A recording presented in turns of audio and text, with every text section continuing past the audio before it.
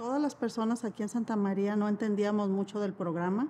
Empezamos a ver cómo empezaron a traer grupos de personas, de hombres más que nada, a trabajar a los campos agrícolas con la idea de que no había suficiente mano de obra para que levantaran las cosechas. Empezamos a ver cómo ocuparon casas de renta, apartamentos. En los últimos años nos hemos enterado que también ya se construyen o compañías construyen apartamentos especiales para traerlos a ellos, y hemos visto un crecimiento de miles y miles más cada año.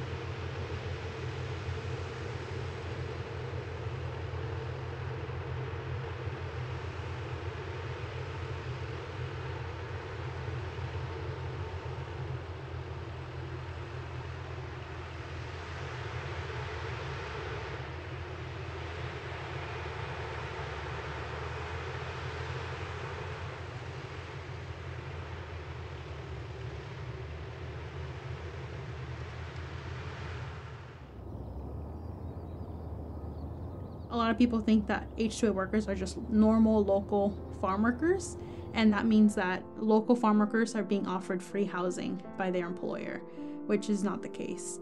In general, like that adds on to the anti-immigrant rhetoric that we see all the time in terms of thinking that farm workers get paid way too much for their jobs, that they get free housing, and that they don't pay any taxes and are living off the government.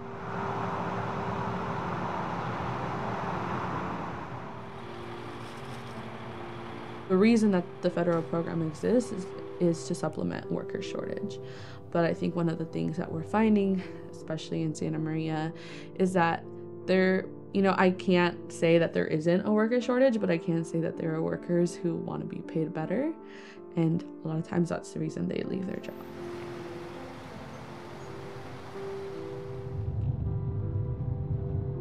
Al principio yo escuchaba que no los querían. O sea, el trabajador local hablaba mal de ellos porque decía es que les están dando viviendas, que les están dando esto, nosotros no podemos con la renta. Pero ya ahorita también ya se dan cuenta de los abusos que hay en contra del H2A, de todas las injusticias, que el local está un poco más despierto, sabe más de dónde acudir, sabe un poquito más de sus derechos. Ahorita ya sienten más compasión por ellos.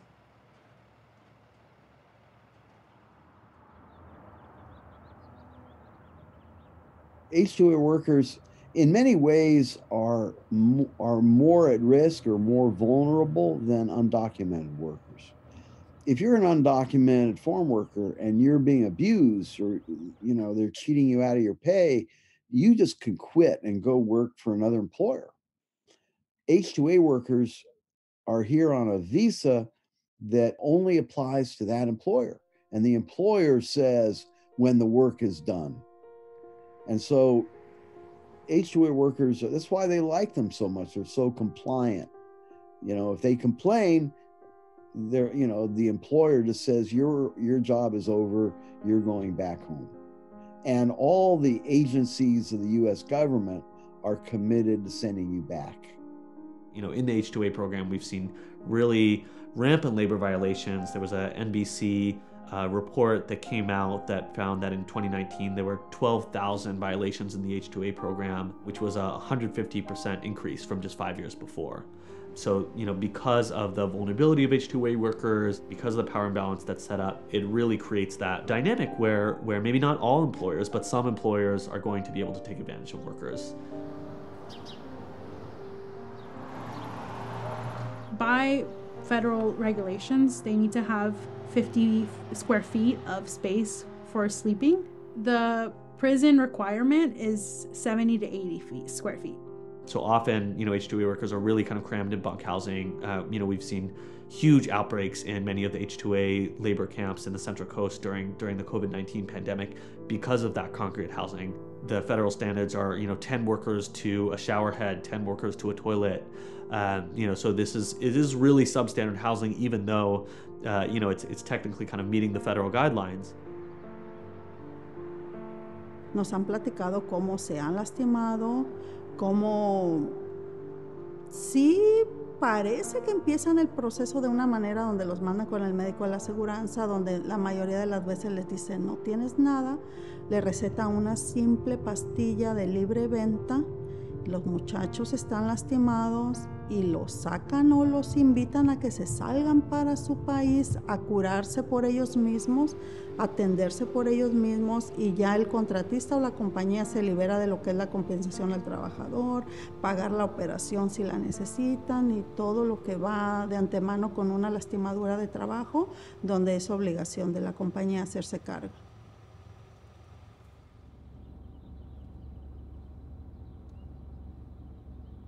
There's kind of three main types of H-2A housing we mostly see. One, probably the most common, is, buying up or renting kind of motels, like cheap motels. You'll see it along Broadway in Santa Maria. The other is buying large houses and, often kind of packing like 20 workers in one big house. And then the third is the labor camps kind of outside of the city. And those are often much bigger, have a lot of workers all bunked in one area. And these are the ones that we worry about the most.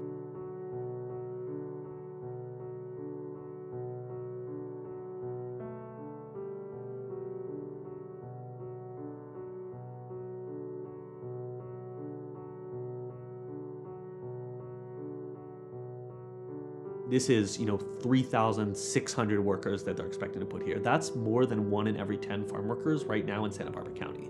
It would be, half the size of Guadalupe, which is like a town right next to Santa Maria. So it's, it's almost like its own town that would be built, that would be entirely kind of self-contained.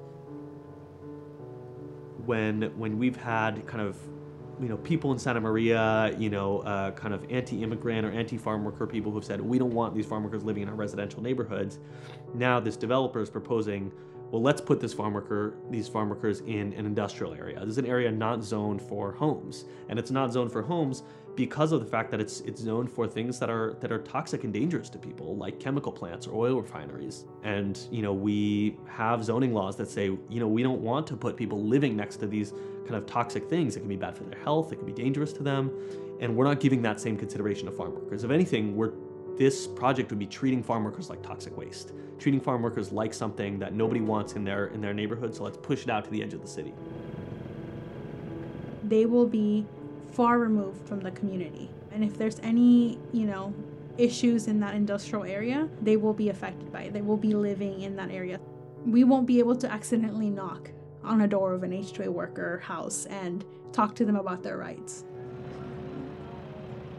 Imagine being a farm worker, making reasonable demands to get paid better, to be offered first aid if you get a cut, to be offered sick time if you're sick, and then literally seeing the city approve this giant housing complex that's not for you when you already live in crowded conditions with 3 other families sharing a 4-bedroom apartment. You're seeing this place being built, and then you are seeing workers coming in. The threat of losing your job is a reality now, because you can see that they approve this housing. Maybe that can snowball to other housing being built for H2A workers, and that means that I think it solidifies that to farm workers that they are disposable, not only to companies but to our local government. Something else I would say is no coincidence is that Dan Blau is the same person who developed the ICE facility in Santa Maria that folks really fought against. And I think it's no surprise, that the same developers who are, behind this shift to the H2A program are also connected with ICE and connected with wanting more immigration enforcement, because ultimately the ag industry depends on immigrant workers, right? And so if they're going to crack down on folks who are undocumented and, put more and more fear into undocumented farm workers, then they have to have an alternative. And so their alternative has been, let's bring H2A workers. We no longer have to have workers who are here long term and are starting families and are part of our community. We can just have people who are out of sight, out of mind. We can bring them for a season and we can send them back afterwards. And that's really been the mentality. And that's been, in our immigration system, dating back even before, Mexican workers were the majority of farm workers, even back to like the Chinese Exclusion Act and, when Chinese and Japanese workers were farm workers. That's always what, people have wanted in ag industry, in government, of the ability to have a super exploitable workforce that can, come in, just for a season, harvest the crop, and then be sent back afterwards and not ever be part of the community.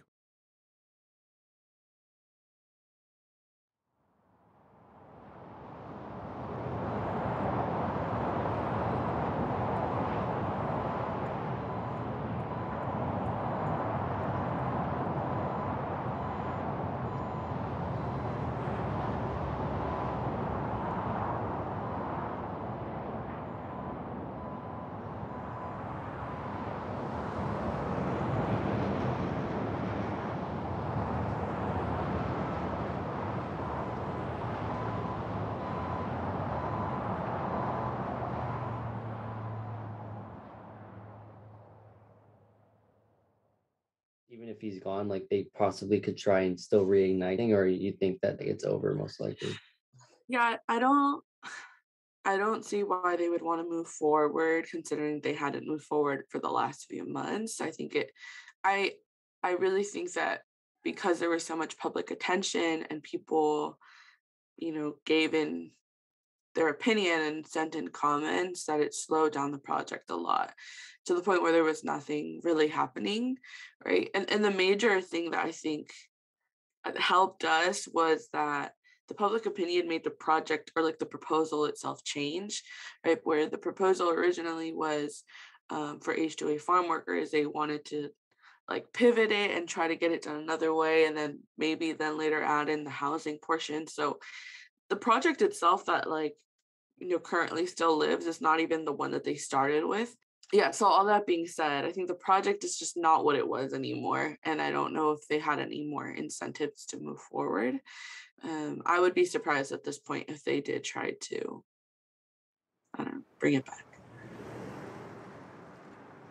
H2A workers have the same protections as other workers when they come into the US. And so while they're working here in California, there's a way to make sure that they're being taken care of, or that they're being treated correctly or paid correctly, whatever it is. And it's not a secret that, within like the farm working sector, the agriculture sector, there's a history of violations and not paying what should be paid and not treating farm workers the way that they should be paid. And so that structure already exists. And then when you add in the level of, okay, well, now those workers are a bit more isolated. There's language barriers, there's cultural barriers. I think it's easier for the employer to, just have control or not have to worry about farm workers organizing themselves and striking because they want something better. And that is a trend that, at least in our community, we continue to see, right? Farm workers have been organizing themselves and asking for dignified wages and conditions. And so, it's an assumption I feel pretty comfortable making that that's something that scares growers.